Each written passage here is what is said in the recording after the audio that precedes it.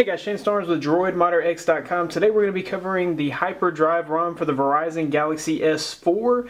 Big shout outs to developer Espreen94 who's put this awesome TouchWiz ROM together. Now, the main reason you would want to run a HyperDrive ROM is because it's built off of TouchWiz. So you're not going to lose any of your TouchWiz functionality. However, it has been debloated, so all the Verizon bloatware that's included, all the Amazon bloatware, anything that's extra that doesn't have to do with the functionality of this phone has been completely removed. So that's going to give you some extra storage space, and it's also going to speed up your device.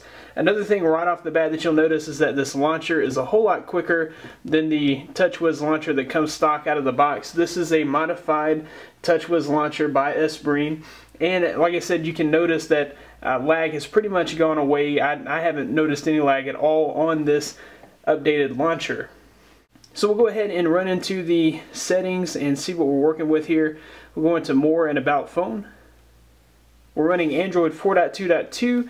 The version is VRUAMDK, so the latest build of Android for the Verizon Galaxy S4. Of course, this is HyperDrive Release 3. This is the latest release as of this video. Of course, he's updating this ROM all the time, so you want to check the thread and the link in the description for any updates that do come out. Now, this ROM is totally stock, but it has tons of tweaks and mods for performance, and it also has some extra custom settings as well. You'll notice right off the bat that it has the stock S4 theme. Nothing's really been changed at all with the theming. If we go into HyperDrive control, this is where you have all of your custom settings. So if you go into HyperDrive over the air, you'll be able to download any ROM updates or themes through here, but also any modifications, any applications, you'll be able to get those here. If you wanted to update your ROM, you would just select ROM. If you wanted to add any Google applications that didn't already come with the install, you would go to Google Applications. You'll find those there. You have some various ROM mods, ad blocking, language enabler, volume hack, and Adobe Flash can all be installed from this. Then you have some general applications, Apollo Music and CyanogenMod File Manager. These are both CyanogenMod files that you can grab from here. Then you have Verizon bloat. If for any reason you wanted to add the bloat back to your phone, you would be able to grab those here as well. And then any Samsung applications that you may want, you can grab those here.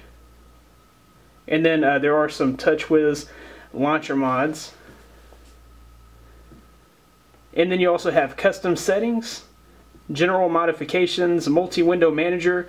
You can come in here and add applications to your multi-window. All these applications can be enabled in multi-browser. And then you would click Save. Okay, to edit your multi-window, you can just hold the back button and then click Edit. And then you're able just to drag and drop these into your multi-window.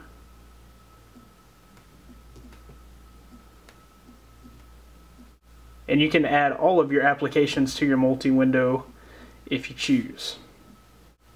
Okay, there's super user settings. You've got interface mods, LED control. You can go in here and change your LED for these applications here, so that your LED will flash a different color whenever you get notifications from those applications.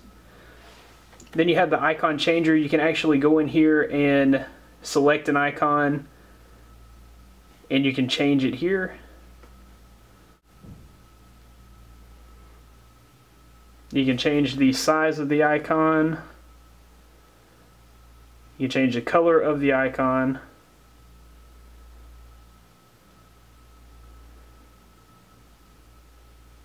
And you can add filters to the icon as well. So all kinds of things that you can do to customize each individual icon to your liking. You have some different application mods, download all files, CPU information. You have the GPS quick fix and media battery drain fix. There's some advanced mods here. This includes the framework installer. There's a theme engine so that you can run any CyanogenMod 10 or AOKP theme from the market. And then you can reboot your device to apply any of those customizations. If we pull down the toggles, you will notice that he's added the Wi-Fi toggle, the mobile hotspot toggle and the air gestures toggle. If we open up any application, we need to close it out. We can simply long press the menu button. That'll kill the application.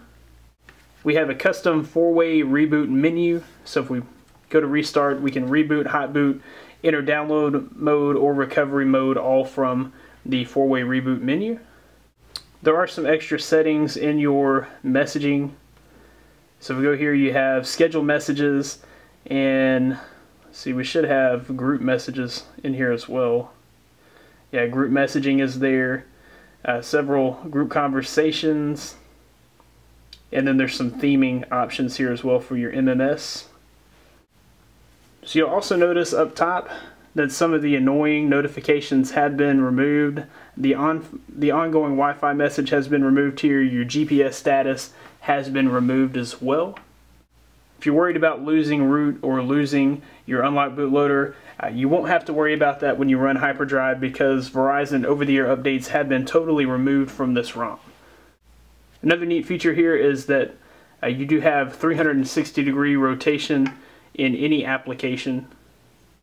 So we do have a couple of extra applications that are included here. You'll notice you have the A-Note HD, you have the ES File Explorer, you do have the pop-up browser, which can be resized to any size. And then you'll see that we do have the inverted YouTube app as well.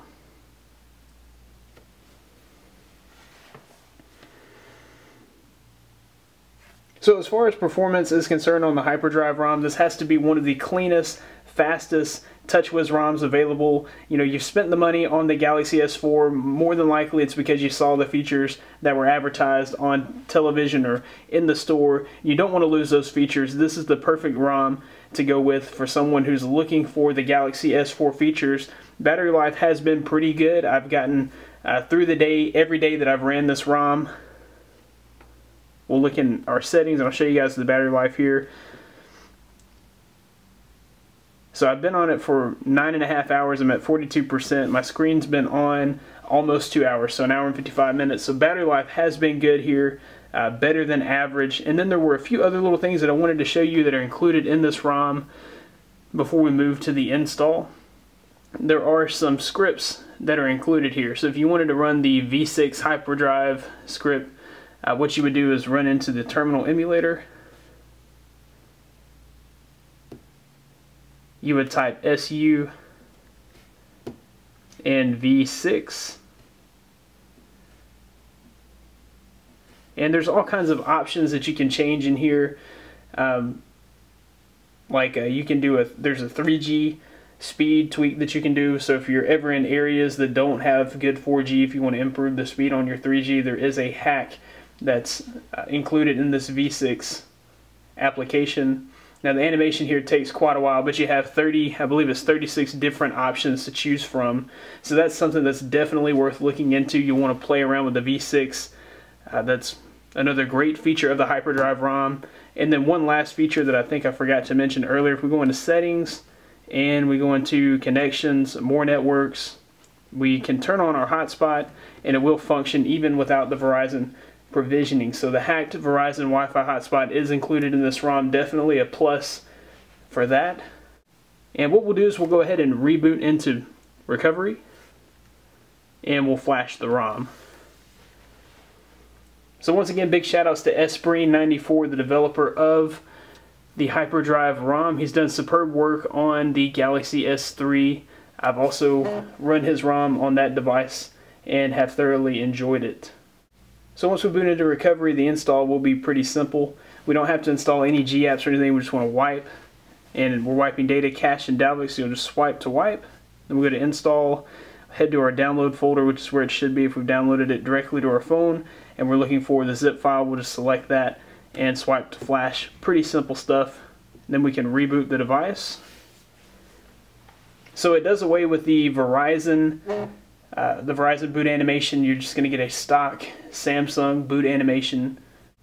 But anyways guys, that has been the HyperDrive ROM for the Verizon Galaxy S4. If you've enjoyed this video, be sure to give it a big thumbs up. Subscribe to this channel for more coverage like this. I'll be covering the HTC One, the Galaxy S4, the Note 2, and all the other devices that you guys know that I cover. You can find more of me at droidmodderx.com, where I'll have the latest in Android and tech news. Be sure to follow me on Twitter at droidmodderx. Once again, guys, thanks for watching. Be blessed, and I'll see you in the next one.